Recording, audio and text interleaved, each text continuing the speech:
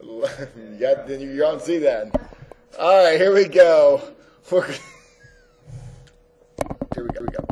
All right, so we're doing a confidence interval for the mean of people who lose weight before the summertime starts. And part A is that we have to draw a picture. This area is 0.98. This area is 0.01. This area is 0.01. Now, there was much discussion about the chart and what do you look up. The deal is you're looking up, and I'm showing you the Z-score chart kind of as a side here. You're looking up 0.01 on the inside part of the chart. You're not going to be on the outside part. Somebody earlier said, well, I found it. 0.00 is down here and 0.01 is on top. And I went over there and I found that value. No. That's not what you're doing. You're looking for 0.01 on the inside part of the chart. So you're looking for 0.01 on the inside. Now, you're not going to find 0.0100. I wish you did, but you don't. What you find is 0.0102 and 0.0099. Those are the two values you find closest to 0.01. Now, which one do you use? Well, you always use the one closest to it. So in this case, you're going to use 0.0099. So when you look up 0.0099, that value is 2.3 on this side, 0.03 across the top. And so that value is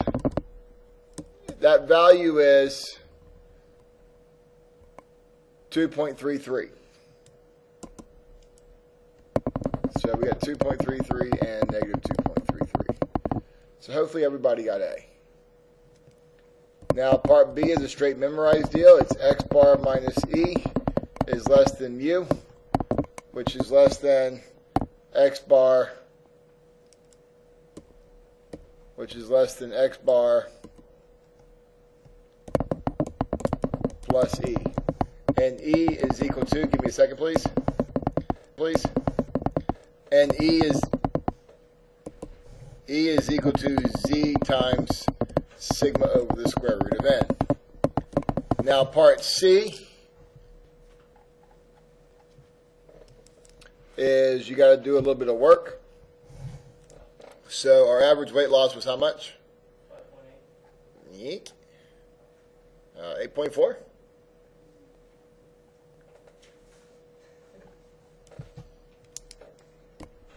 8.4 minus 2.33 times our standard deviation was what? 2.1 over the square root of 49. Okay. Is less than mu, which is less than 8.4 plus 2.33 times 2.1 over the square root of 49. Right? Square root of 49 is 7. 2.1 divided by 7 is 0.3. 0.3 times 2.33 is 0.699. And if you take 0.699 and subtract it from that, you will get 7.701. Right? It's actually 7.701. If you wanted to take off the 1, you could say 7.70. Remember that you are supposed to go one decimal place further than this. So technically the correct answer there is 7.701. Either way, I'm okay with that. Okay. Less than mu, which is less than, tacking on to 0.699, you're going to get 9.099.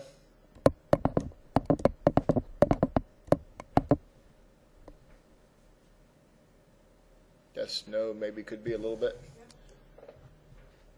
All right, so part D. Part D would say to us that we need to do, I don't know what we need to do. We need to do something. Oh, we got to interpret. How do we interpret? If we continue